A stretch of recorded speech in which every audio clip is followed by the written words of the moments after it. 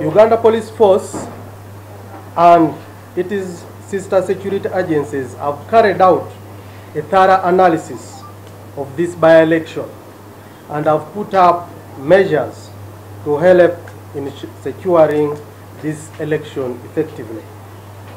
Uganda Police Force has enhanced police visibility in the black spots of Arua. We shall continue with the high visibility and community policing to detect and curtail any crime that may disrupt the exercise. We recovered 4 bodies, to be specific, 4 bodies, a human skull, some pots which had items suspected to be human blood. The bodies were later on taken to Mulago.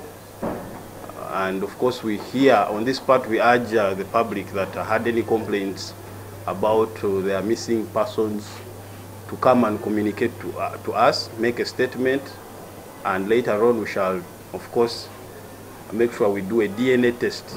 We have 4 people arrested.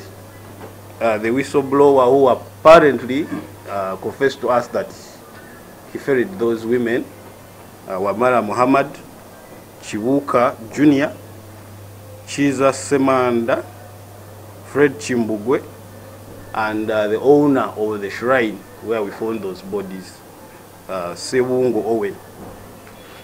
According to the statements from Wamara, he alleges he ferried 8 women.